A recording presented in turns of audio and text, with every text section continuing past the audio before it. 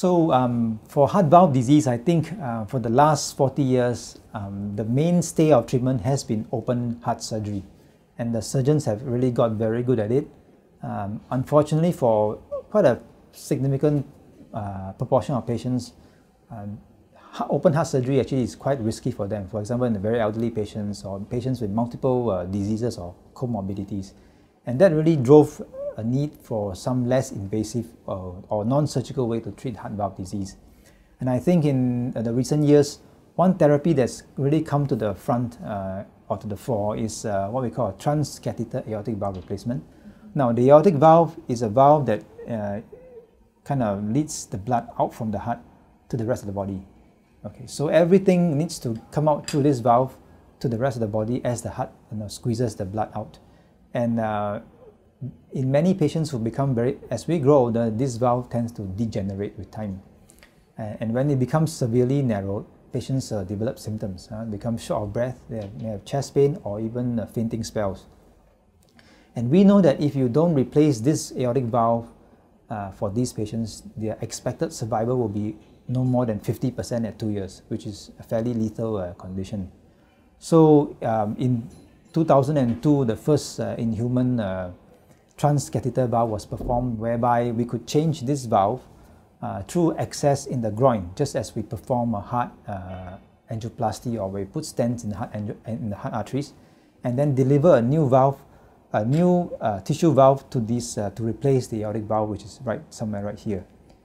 And since then, the technology has progressed very rapidly, and we have now 2 major players on the market. So what you see here is the Edwards Sapien valve I'm holding in my left hand, and this is the core valve device I'm holding in my right hand. Of course, this is without the actual valve leaflets, and if you will look here in this bottle, which is still with formalin, there is a actual valve tissue inside. So what we do with this technology is that we compress this device down. As you can see, I can squeeze it down.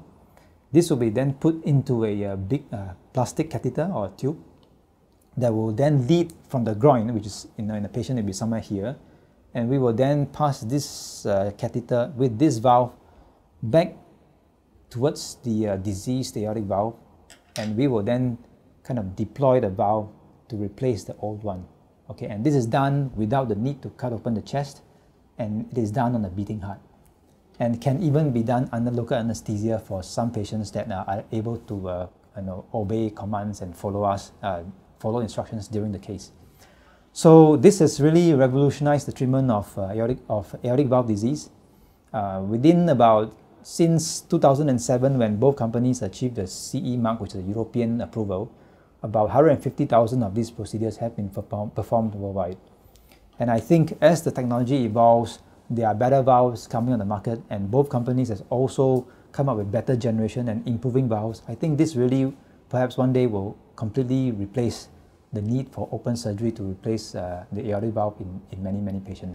So the other valve that we are concerned with mostly is the mitral valve, which is this valve here. And the mitral valve allows blood to come back from the lungs to come into the left atrium, which is the upper chamber, and then go down to the left ventricle before it is pumped out through the aortic valve.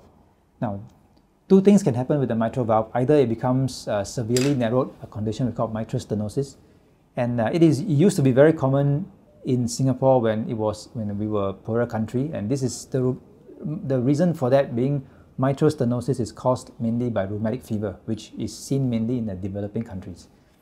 And when patients have this valve that becomes quite narrowed, they become breathless, and then effort tolerance becomes quite limited.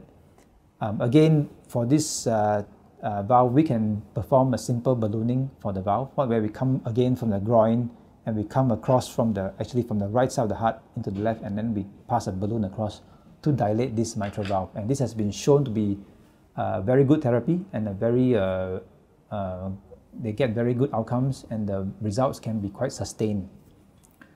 Although saying that, the number of patients that we see nowadays is getting much fewer because the country is getting richer. But we still see this condition in many patients in Southeast Asia, in developing countries around Southeast Asia. So what we see more commonly nowadays in Singapore and most of the developed world is a condition called mitral regurgitation, where this mitral valve becomes leaky. And again, the previous method of treating this valve would be open chest surgery to either repair the valve or replace the valve completely. But we again now have a non-invasive method where we pass a device again from the groin, and we come up from the right side of the heart and we cross into the left side. And what we do is we apply a clip to the leaflets of the valve to clip the valve together. And this is simply called the mitral clip. So imagine that the valve leaflets are now incompetent, where it flops open and you cannot close. Then we apply a clip just to clip the center portion to make it coague better and reduce the leakage. So these are some of the non-surgical methods of treating valve diseases that have come up in the last 10 years or so that may give patients a wider range of therapeutic options.